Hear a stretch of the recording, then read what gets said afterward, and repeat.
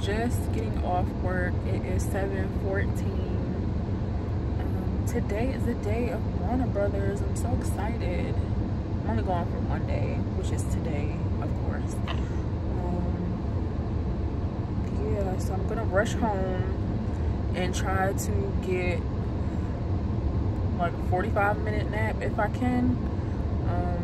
Yeah, because then I gotta get right back up and get ready and go downtown. Yeah, I don't know how I'm gonna make it today, but I am. Excuse my skin, I'm still breaking out. Well, it's really just this side, but luckily it calmed down a lot because my skin was wilding. I don't know what was going on because my skin ain't never been like that. I had breakouts like all over here, but yeah, whatever. Yeah, let me go home and try to get something, some kind of an energy boost, whatever. So I'm going to check back in when I wake up. So I will see y'all later. In true Desiree fashion, I am running late. I need one of those stands for my car, but it really wouldn't be me if I wasn't running late. A 45-minute nap turned into like an hour 20. I woke up, saw it was raining and snowing at the same time. It's just snowing now. The weather's bad, so I don't even need to be on here. I thought I had my hoops in my car. They're not in my car. Yeah, my lipstick, of course, you know, I didn't put it on yet.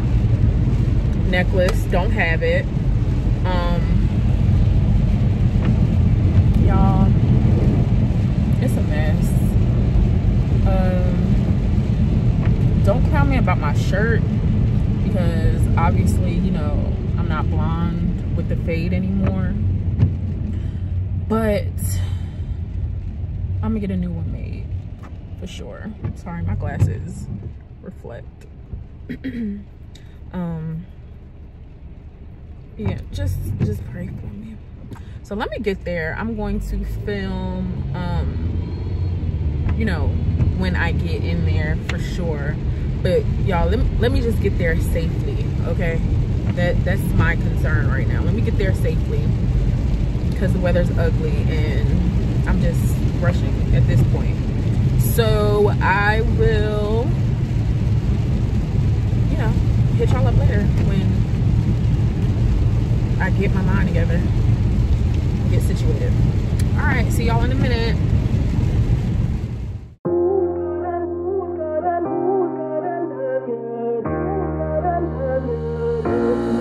So tell me who's gonna love you like I do? Who's gonna touch you like I do? Who's gonna love you like I do tonight? Who's gonna love you like I do? Who's gonna touch you like I do? Who's gonna love you like I do tonight?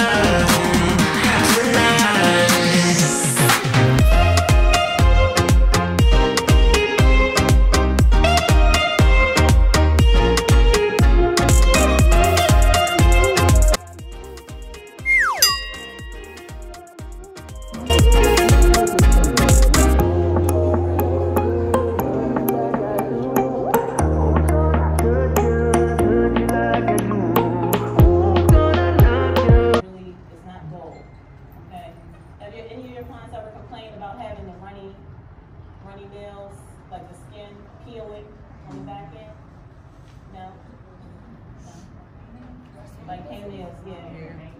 Hangnail issues. A lot of the times that comes from a dull nipper, okay?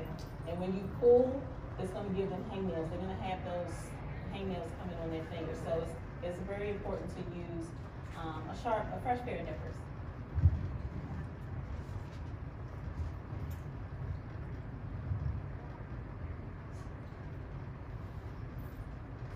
So now, I'm able to go and simply cut off any of the dead skin that I see.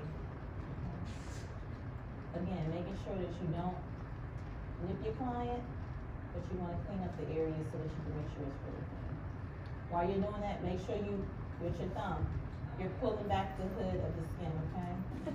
Hey girl, got a something going on. Hey, Hey, dude, how's it going? that's all right. Y'all know she only been doing nails for how long? Years. 5 years. 2 minutes. Guess what?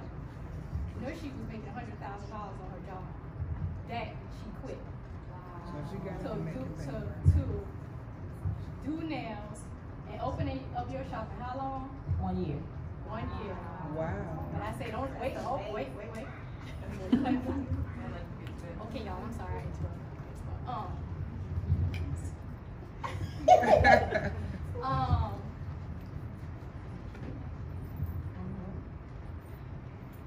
She was so persistent. Yes. Like y'all are here, that's what she did. She did it all the time. And her doing what she's doing is like, you're not supposed to be doing nails for 2 days and doing a class in 1 month. And you know, cause technically she hasn't been in the industry for long enough to be doing this. Right. But sometimes the connection is worth more. Come on. Who's gonna love you like I do? Who's gonna touch you like I do? Who's gonna love you like I do tonight?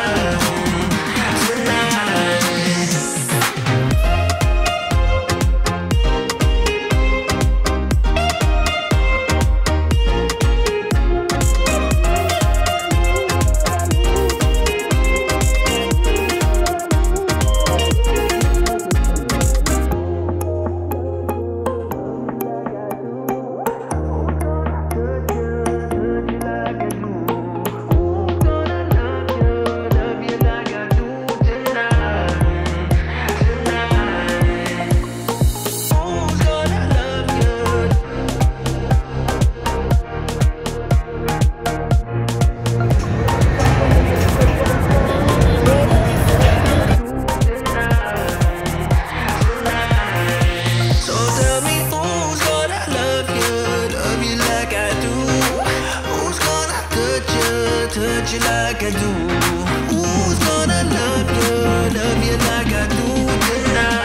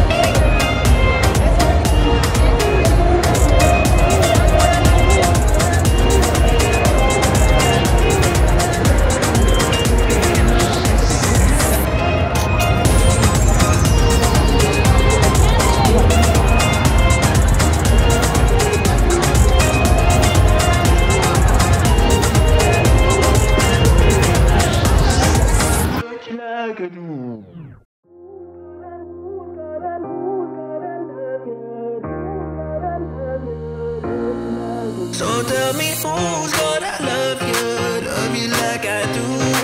Who's gonna touch you touch you like I do? Who's gonna love you like I do tonight, tonight? Who's gonna love you like I do? The product. Some will drag the whole way this way, and then every time you drag, they dry a different way. That means is when you apply the nail, they go to run in, or they turn them marble, or they dry too fast because you don't have enough liquid in the brush. Right? You ever had a problem before? A lot, right? So the thing to do better now is learn how to control the bead. That first foundation you have to learn how to do it. A second thing is, when you use a drill bit, everybody I'm not going to learn a class for it. You'd like to learn some more about the drill bits. I learned a lot by myself and try to fix it. So people now just like the egg. The regular egg. No fingers. I'm showing you guys the application process for an ombre. Okay. Pull this out. I'm using a 12. I usually use a 14. Go for a 12 if you know, if you feel comfortable with it. If anyone wants bigger brushes, Poochie's has them on sale at her booth as well today. Really? I think I got a 12. Go to Poochie's booth if you need a brush. And I know she has a quality brush. So that's how you start the ombre. Did you guys see that? Hey guys, so I just got back in my car.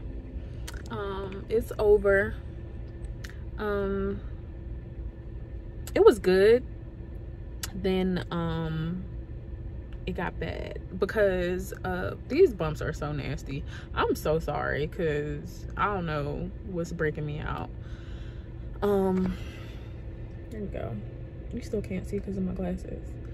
Anyway, the last class I went to, it was so many technical difficulties. It just ended up blowing me. Like, I didn't even care what the class was about at that rate, but whatever. She did the best she could. I'm about to go home because 1, I'm hungry, and 2, I've been out for too long and my body is starting to shut down and I need sleep. I only got an hour and a half, or however long I said earlier, hour and a half, hour 20. Y'all know I overslept. So yeah, I'm about to go home, and yeah, I'll probably go in a little detail, not a lot. Yeah, my only day at Bronner Bros. I wish I was going tomorrow, but I'm not. So yeah, I will see you guys when I get home. Bye. First class, Junita, wonderful. She was, between her and Tony, like, I really you know, learned a lot, or stuff like made sense, and I was just like, oh, I overthink things a lot and probably complicate them more than I should. It's ridiculous. But at the end of her class, that's when things you know, I'm not gonna say got bad, but that was flag number 1. Something happened with whatever her camera was hooked up to, and you know, they had like a projector, like a screen, so everybody could see, and then it just like, I'm not gonna say blacked out, but it cut off. I don't know if her battery died or what, but whatever. But the class was done by the time, like, she just, you know, was finished polishing or something like that. So it's not like we missed a lot. We didn't, but she still talked us through the little bit of work she did have. She did talk us through it, so that wasn't bad. But that was flag number 1. So her class got done or whatever. Then it was Tony's class next. So we get to Tony's class, you know, he's prompt, on time, you know, before the class started. Of course, you know, he was just trying to get everything together. But then him and his team, you know, realized that the projector thing and camera wasn't working. So I'm like, wasn't working. And I just figure, you know, you have somebody, a worker on demand, you know, who can fix stuff like that.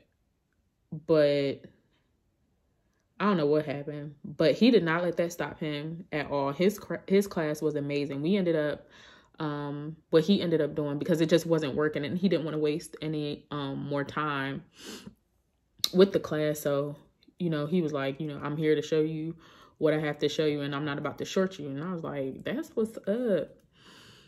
And he got right to it. So he just ended up going, whoops. Okay. He just ended up going live on his Instagram. It was good. It was still thorough, but he was quick on his feet, you know. Like I said, he did not let that stop him from getting that information out and showing us what he had to show us at all. So that was really great on his part. Very knowledgeable, very, very, very knowledgeable. Him and Unita, I wish, you know, the classes were longer. So last one was Jasmine Torres. And yeah, nothing worked with her. Like literally nothing again. But it was just like 10 times worse. She had a laptop and she was going to show us a video, you know, of her work, you know, of the process or whatever. And she tried to get it hooked up and it wasn't working. Then someone came in, some helper. She was really sweet and tried to help her get it hooked up. But she kept on apologizing. She was like, you know, hey, what we have isn't going to work. It was something wrong with the actual projector. But I'm like, y'all had ample amount of time to get this figured out. And I just don't see why they didn't. Bronner Brothers, I guess, they knew, you know, exactly what these instructors were bringing to the class and everything, just for them to have faulty equipment, which isn't fair. And at first, Jasmine, like, you can tell she was visibly frustrated because she was like, okay, it just looked like, okay, now what am I going to do? So she was able to still go on with the class, but we wasted so much time with her trying to figure out, you know, why it isn't working, with this lady going back and forth, trying to get another guy to come in and see, you know, what was wrong with the projector. It sucked too, because I was really hype about her class, and just by them, the unprofessionalism on their part, not Jasmine's, but their part, you know, not having the things these instructors needed. Then on top of that, one of my pet peeves is, this has always been my pet peeve, high school, undergrad, cosmetology school, whatever. If I take a class wherever, when there's always one person in the class that's like a know-it-all. And it's like, I didn't pay to come and see you or hear you talk the whole time. And it wasn't even like they were just asking questions or inquiring. It was like they were trying to tell the instructor, you know, how to do her job. I guess, you know, she was trying to explain things. And well, I was just like, girl, can you relax? Like, I don't remember seeing your name on here. Like, this is clearly Jasmine's class. Let her teach. Like, I can't stand when people do that. There's nothing wrong with being asking questions, anything like that. Nothing at all. But it was to the point where the lady in there that was doing all that, like, Jasmine could barely get a word in because she was over talking her cutting her off and everything, and, you know, talking to the class to get them engaged. And I was just like, some people just have no respect, because even in Tony's class and Unita's, it was just like a few people in the back being loud, like having their own conversation or laughing. It's people genuinely in that class, like it's people in that class genuinely trying to soak up this information. These nail techs, you know, popular nail techs, people who've been in the game for a while, they charge out the butt sometimes, you know, for classes, you know, maybe one-on-ones, webinars, whatever. And sometimes people just can't afford that. So you have shows like Bronner Bros where you do have free classes that people can attend. And, you know, people come there to soak up information. I don't need somebody, you know, learning just like me to try to come and take over the class. I'm here to hear what the person who's, you know, instructing the class has to say, not you. You know what I'm saying? As far as questions and stuff, of course, that ain't no problem. But it was just a matter of someone in the class trying to teach the class. That was frustrating. That was so frustrating. It was just one lady in there, and she was like going off. That's why I said, you know, it was good, then it got bad. Because it just like, everything just kept getting worse and worse as the day went on. Like I said, no fault of the instructors, because they did the best that they could, you know, remain professional. Those other factors, as far as the projector, as far as, you know, someone in the class wanting to basically teach the class or just won't shut up. I guess. I just think that's just so rude. It's so rude. Honey, if you was all that, you'd be up here teaching class. You know what I'm saying? Bronner Bros would reach out to you and be like, hey, you want a class? You want to teach? You know what I'm saying? So let these people teach their class. That's it. People are coming here. People are traveling out of the state, out of the freaking country to come to Bronner Bros because it's, you know, a good hair show. It was really good this year. And people are coming from God knows where to listen to people they look up to learn from them, to get advice, to, you know, just be inspired by whatever the instructor was saying. And then here you go. Always interrupting. Just being rude. I didn't like that. I didn't like that at all. That definitely blew me. Was my lip chapped? Ew. I definitely will be back in August. I hope they do have more classes that I'm interested in. Hope you enjoyed. I'm about to go take a nap and drink some more tea because I'm getting sick. My throat is like ridiculous right now because it's crazy weather. Like, it rained all day yesterday. It was so ugly. I'm just over it. I'm over this weather. And yeah.